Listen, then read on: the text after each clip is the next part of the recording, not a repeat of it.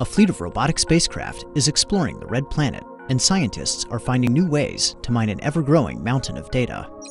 Satellites always orbit a planet's center of mass, but they can be pulled slightly off course by the gravity of massive features like Olympus Mons, the solar system's tallest peak.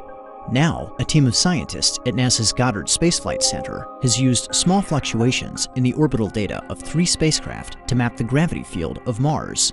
In this new map, low-gravity canyons like Valles Marineris in blue stand out from the high-gravity reds and whites of the Tharsis Mountains. By comparing gravity with topography, the scientists made an improved estimate for the crustal thickness of Mars, shedding light on its geologic history and confirming earlier indications that the planet has a molten outer core.